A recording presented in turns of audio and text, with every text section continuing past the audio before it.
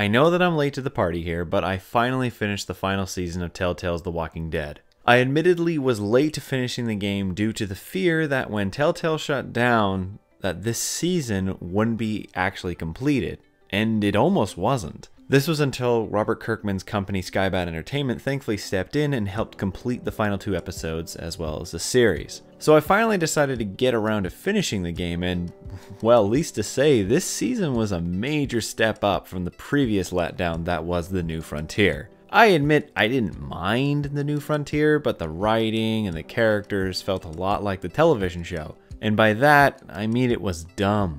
I was a big fan of the first season of the show, but after that, I found the characters' actions, motivations, and above all, goddamn common sense to be just ridiculous. Most importantly, it didn't have the tone and the feel of the comics. This, however, came across very well in the Telltale series. I'll be honest, I didn't know who Telltale games were before the first episode of this game came out. I never heard of the concept of games being released episodically. Obviously, this game would take Telltale from the small little studio it used to be to a near-on AAA size studio until, well, you know what happened.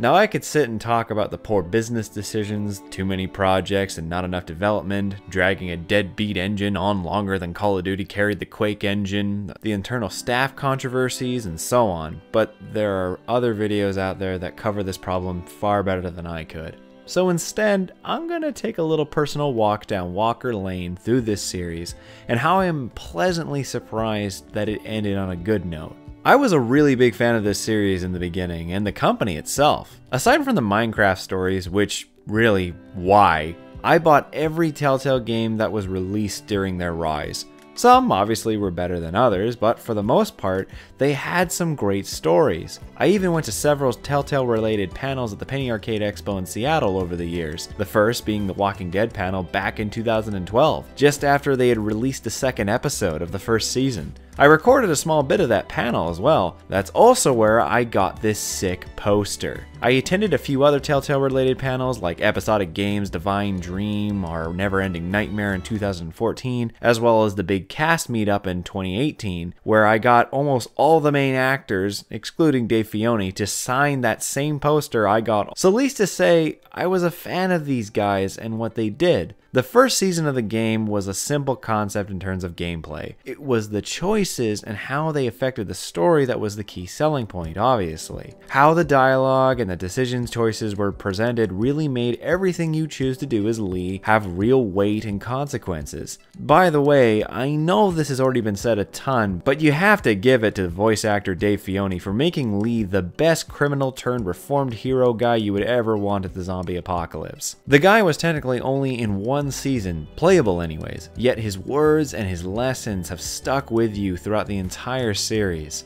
As I said earlier though, this season captured more of the tone, the grit, and the atmosphere of the comics than the show ever did in my opinion. People didn't die because of ninja zombies or bad writing, but purely of circumstance, bad luck, or evil adversaries. The game hit you hard at the beginning of the 3rd episode when Lily killed Carly. This act of violence was brought on by a need to survive during the whole bit where you help smash her father's brains in. The events of the cannibal farm, along with this random act of violence, further prove that no matter what you did, no one in your group was safe in this game. But aside from surviving the zombie apocalypse to keep Clementine safe, it was your job to teach her how to prepare for this world. And I have to admit, this game did a really good job with this narrative perspective. After seeing a doofus like Duck either get other people or himself killed, Lee needed to step up and teach this sweet little 8-year-old girl how to defend herself. This was cemented by Chuck, the hobo guy you meet on the train. I honestly keep forgetting that this guy was in the game, as he dies almost right at the beginning of episode 4, but the live or die mentality he talks about with Lee on the train is the catalyst for what he teaches Clementine in the means of survival. These lessons and decisions would carry over in all the other games of the series. Clementine will remember that, popping up whenever you made a decision, whether it was making the right choice in a survival situation or stabbing one of those unarmed cannibal brothers. Those 4 little words would either act as a badge of honor or a mark of shame, depending on the actions you took, and that's what made this aspect of the game so enduring. This also brings me to another point of the series that they did very well for the most part. The effects surviving in this hellish landscape has on an individual, pushing them to the limit of what they can take, and more so, how they deal with what they lose. I'm talking about Kenny, of course. Now, before I start, I want to mention Innuendo Studios and their fantastic video about the character called We Don't Talk About Kenny. This video in particular brings up a great view on the character, his tortured soul, and what he means to Clementine by the end of season 2. Kenny, depending on how you played the first season, was a man who talked big, but rarely was able to act when the situation called for it, or a man who, while dealing with the most epic of grief, becomes a man who takes charge and learns to make the tough decisions and puts his own life on the line for others, which is what happened to me. When he made his surprise return in season 2, I was so happy to see this character cause, well, the second season is dark. I mean incredibly dark, which is one of the reasons why it's my favorite season. Of all the seasons in the game series, this one captures the absolute bleakness and brutality of the comics in its most ball-breaking form. After seeing Omid die by your mistake, Krista running off into the woods never to return, having to kill a goddamn dog, stitching your own wounds while fighting off zombies. I'm still not bitten. Seeing this hillbilly was one of the few endearing moments of the season, because, as most of you know, it really goes downhill after this. You are kidnapped by Carver, who nearly beats Kenny's head in while killing other members of your group through acts of brazen cruelty. Carver, by the way, is one of the best villains that Telltale ever devised. This guy is a goddamn monster. He is relentless, brutal, and above all, feels completely vindicated with every action he makes. It probably helped that Michael Madsen delivered one of his phone-in performances, as I think it was a lack of emotion, or maybe you could call it effort, is what helped make this guy come across as so evil. To do the things he did with such a calm demeanor and tone was what helped really build the evil presence of this character. But hang on, I was talking about Kenny, so why am I talking so much about Carver? Well, it's when you have the choice of whether or not to watch Kenny beat this evil bastard's head in, is what I felt was a crucial moment for Clementine. To look away and try and maintain a false opinion of the world, or look full on into the evil, the butchery, and most importantly, the necessary actions to survive in this world. This moment in particular comes full circle for AJ in season 4. In this world, there can be a good person in everyone, but when it comes to decisions like these, there is no option to be the better person. There is only kill or be killed. At least that's how my playthrough experience was, and this carries over for Kenny when Sarita dies in the herd. This is when the dude snaps. He is now filled with rage and misery, and tries to mask it later on with trying to survive. But as the group is slowly picked off one by one, Kenny's madness grows. The birth of AJ comes as a slight reprieve, but it is only a falsehood for Kenny's growing insanity. This all comes to a head when it's only you, Kenny, AJ, and Jane left. Jane has seen the hardships of this world and adjusted to it much faster and more soundly than Kenny did. His madness and her willingness to call out the facts come to a head when she hides AJ to prove a point about how far gone Kenny is. And this is when one of the most brutal choices in the game comes up. You either have to let Kenny kill Jane, or you put that poor man out of his misery, which is what I did. While Kenny had grown to become one of my favorite characters, the guy was gone. You can see this if you choose to let him kill Jane, as his reasoning for her hiding AJ is absolutely bogus. If she hadn't lied about Alvin here, it wouldn't have went that far. Why would she? She was nuts, Clem.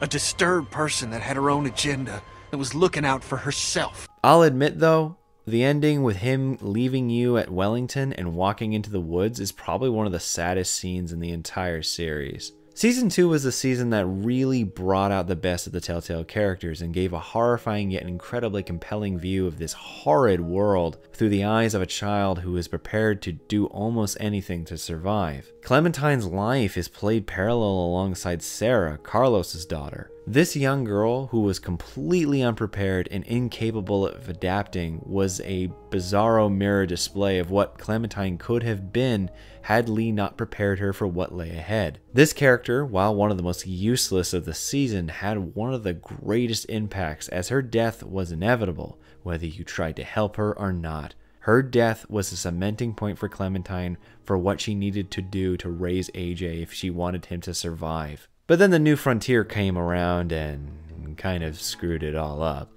Pretty much the lowest point of the entire series, and that's including the Michonne series, which I found to be very forgettable and honestly nothing more than a cash-in for Telltale. New Frontier took you away from Clementine and put you in control of Javier, a character who started off with potential and even had some really funny lines, but as the season progressed, it just turned into one giant mess with some pretty lazy and predictable writing, bad characters, ridiculous setups, and a payoff that left a lot to be desired. So, the show, essentially.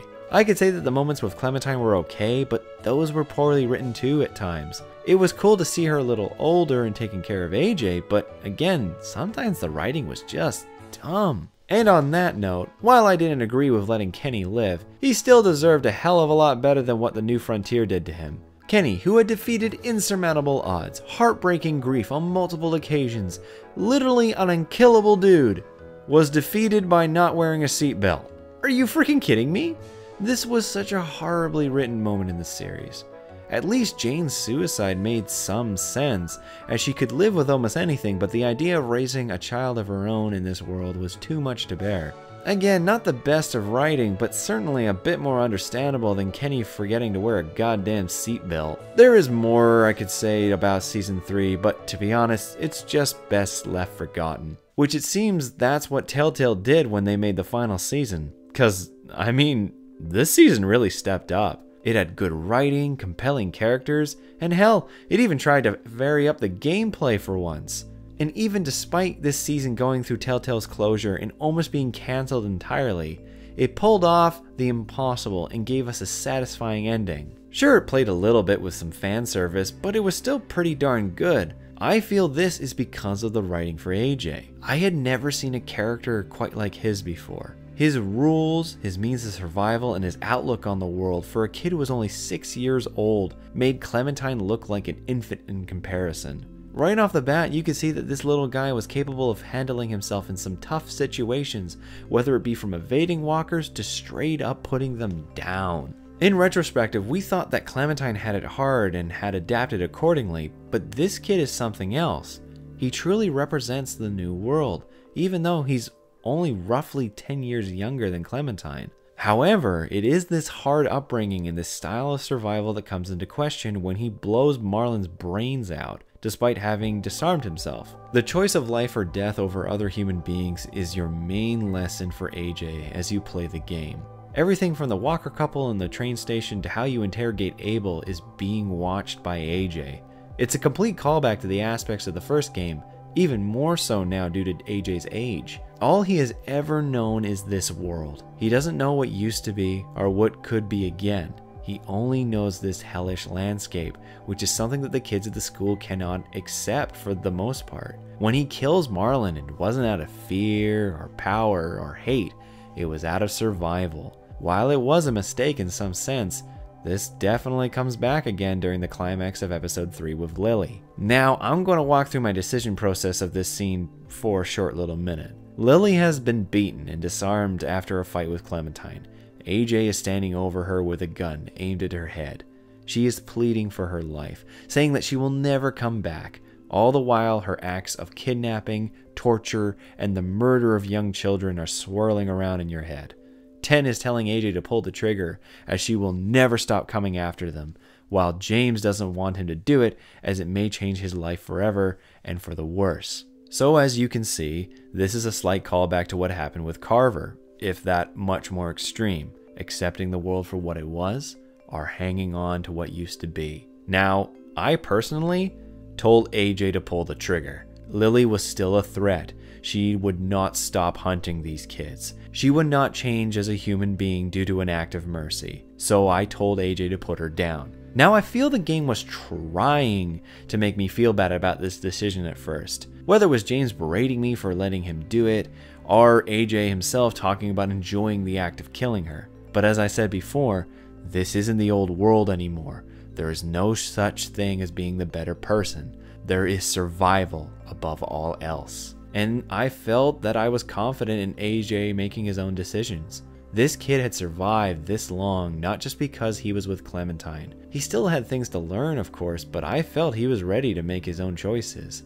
And that was further proven when he killed Ten to save Violet's life. Ten was a lost cause. His trauma between whatever happened to his face and the kidnapping and loss of his sisters was too much for him to bear. He had already gotten Mitch killed because of his actions, and he was about to get Violet killed too. So when AJ pulled that trigger, I'll admit I was a little surprised, but at the same time, it was the right decision. Because if you don't tell AJ to kill Lily, and you don't trust him, James gets killed by this evil woman and she escapes, Violet dies due to Ten's decisions, and AJ is no longer prepared to make the necessary choices. And then the barn. Oh man, the barn. I'll admit I started to get a little teary-eyed here. After Clem got bit, it was all downhill, I thought. The conversation they were having about killing her with an axe of all things was so heartbreaking, but so well delivered. Can you imagine a 6-year-old and a 16-year-old delivering this on the TV show? It would have probably been horrible. I loved this scene, and while I thought all was over, I thought that this was a great way to end the story. It had gone full circle for Clementine to go as Lee had gone. So after AJ brought down the axe and it skipped in time to him spearing some fish by himself, I thought, whoa, they actually did it. Oh wait, I need to pause here for a second again. The whole Fort McCarroll thing this was the one thing I didn't really like about this season. This ranch had been hinted at in passing between the two characters, but I felt that this sequence was more of a nightmare vision than a memory of all things, at least until you took a terrified AJ out of a locker. This sequence came out of left field so suddenly and without almost any pre-notion that I felt it forced the plot to a halt. I know that this was supposed to cement the idea of Clementine ready to take on the duties of being AJ's protector, but I felt that A New Frontier had done this to some extent, at least with my playthrough. Anyways, back to the ending. So AJ finds Clem's hat, and that really gives off the idea that she's gone. Then you start coming back to the camp, and oh snap, there she is. Even though she looked just as bad as Lee did when he was about to turn, all she needed to do was have her leg cut off to stop the infection. Now, at first I felt this was kind of a cop-out. I guess time-wise it might have been possible, but Clem looked really bad there at the end. But then you have to realize it was because you trusted AJ to make the tough choices, and his decision saved Clementine's life. I understand that this took the moment out of the player's hands, and if you had not chosen to trust AJ's choices, then maybe this would not have made as much sense, but I was willing to let it slide because it made sense in this situation for me.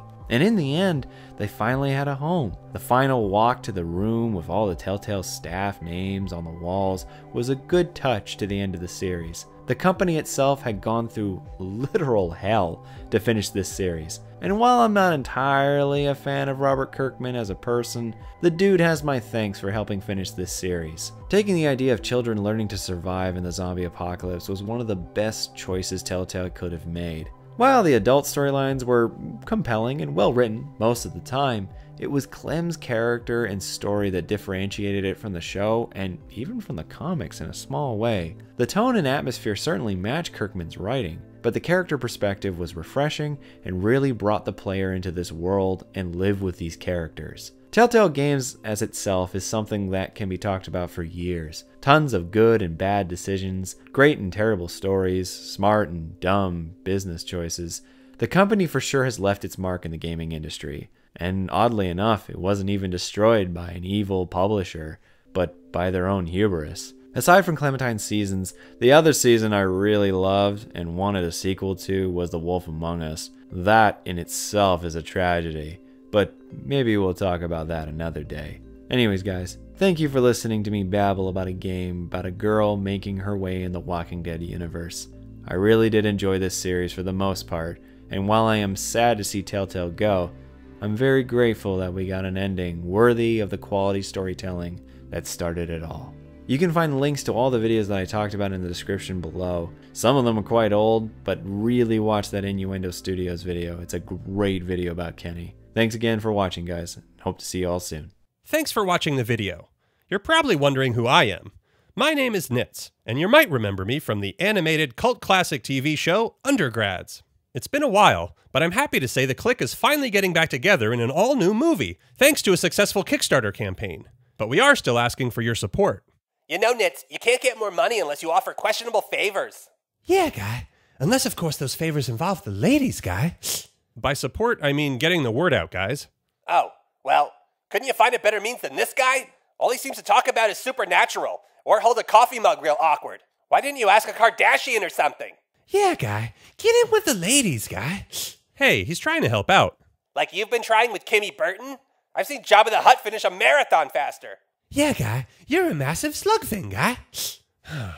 To see any and all updates about the upcoming Undergrads movie, be sure to check out and like the Bring Back Undergrads Facebook page.